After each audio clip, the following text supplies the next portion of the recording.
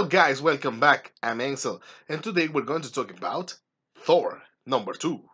Last issue I made a joke about that line for Ragnarok becoming true because Odinson, Thor Odinson in this new comic actually feels like he has become the god of hammers. And this issue takes that and multiplies it by 10, so it really builds upon that idea. Thor is actually using like a bunch of hammers. And it's so fun and great to see that. And also his personality, working with, is working very well with this like hammering stuff. And this has become a Thor iteration that is really great and is really a nice change of pace from previous Thor runs. I'm talking about Thor runs focused on Thor Odinson.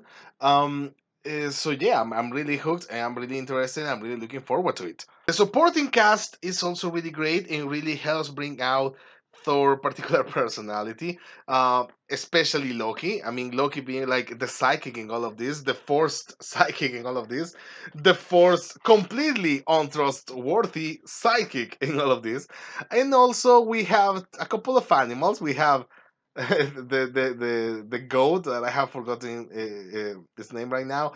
And Thori, the dog. I love that guy.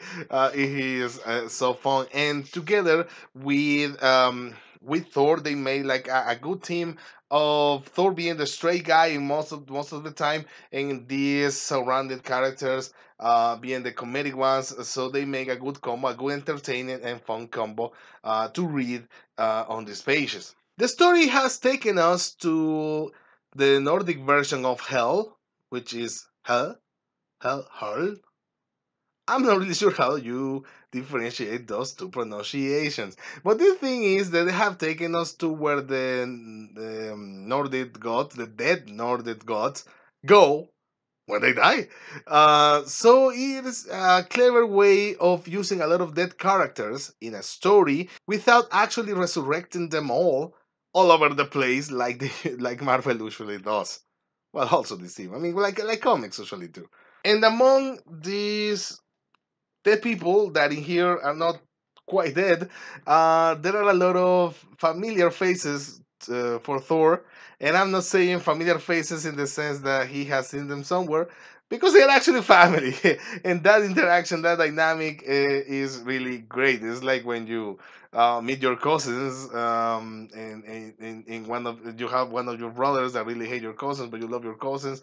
I mean, it's a really fun, interesting situation that has been created in here. Now, we are supposedly at the beginning of what seems to be a long story. I mean, it really looks like it's going to be a long story with different parts, different, I'm going to call them chapters to it, which is the War of the Realms.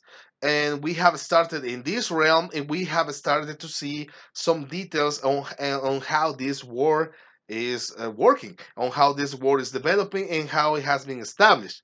I find it sad that we have been thrown in the middle of the war because it really seems that there are already a lot of factions formed, a lot of, let's say, territories conquered. So we have Thor and Loki and us uh, entering this war in an advanced state. So that leaves me, at least leaves me with a lot of unanswered questions that I would really like to know.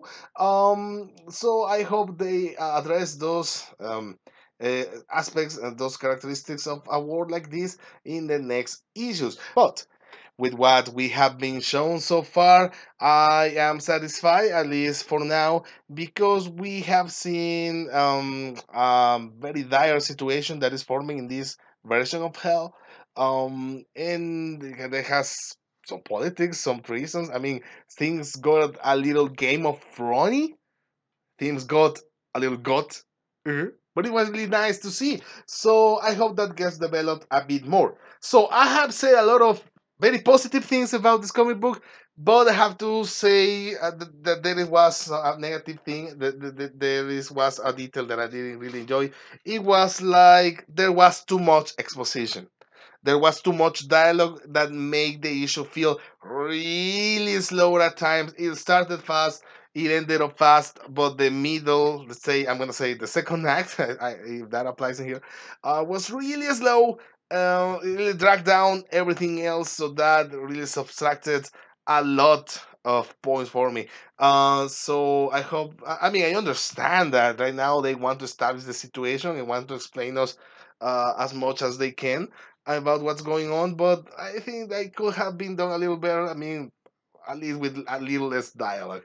But some parts of it were actually really fun, but it's just that there was too much. So I will give this 3 hammers out of 5.